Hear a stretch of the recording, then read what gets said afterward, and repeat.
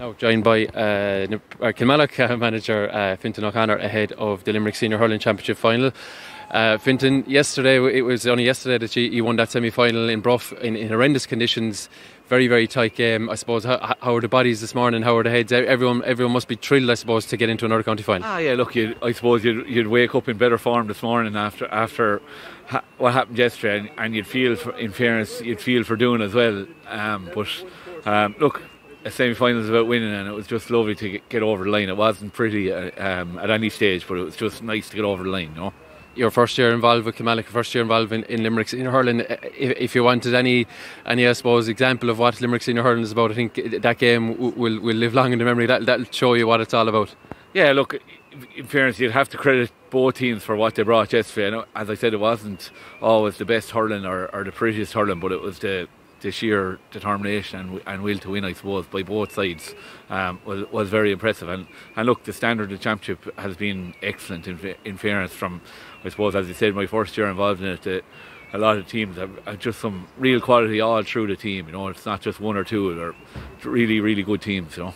Attention quickly turns to the final against the Piarsaigh. Obviously, the Piarsaigh in the last 10-12 years have been the benchmark. But I suppose the fact that you're coming in as champions, it makes it very much a 50-50 game for people. But it does promise, if you're a neutral, I know you're not, but it does promise to be an absolutely thrilling game for anyone to go out and see.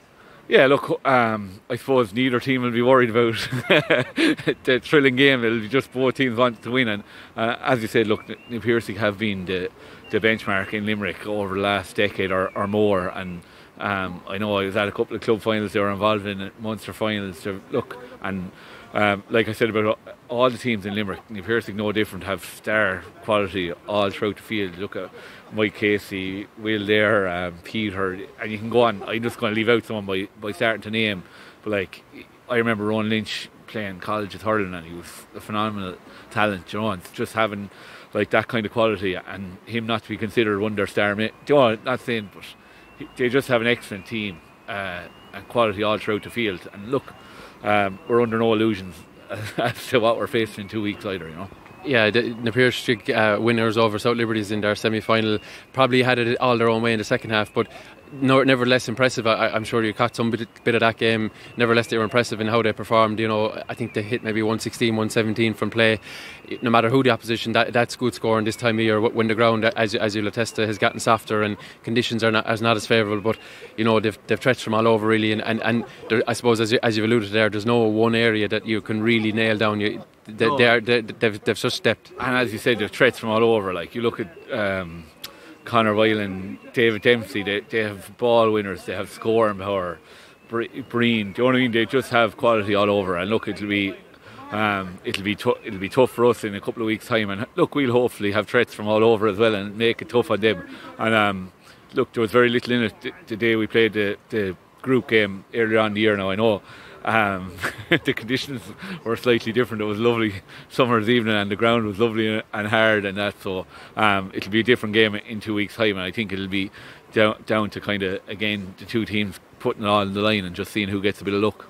The panel this year has evolved. It evolved even yesterday with Robbie Egan coming on and kicking that goal. I think he was someone that would have primarily played with the intermediates this year, if I'm not mistaken. But he's shown the value of being a panel member. That it no longer is a 15-man game, as we all know, but it shows the value of someone being patient, waiting for their opportunity, and then of course grasping it with both hands when the opportunity arises.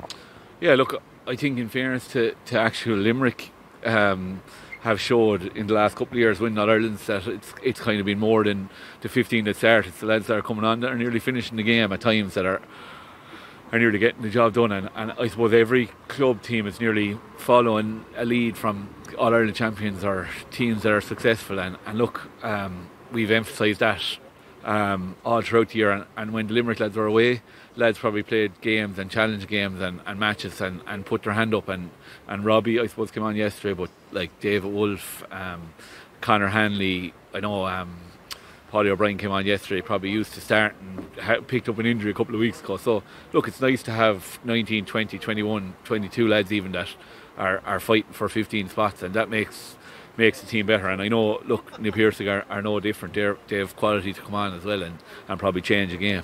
this group of players, you know, I suppose the older guys you mentioned, like we could say Graham Mulcahy and Paddy there, they've won titles in the last decade, there's no doubt about that, but they haven't been able to retain one. Is that a motivating factor? Has that been even alluded to by people? I think it's gone back to the 70s since since Kilmallock were able to hold on to a crown.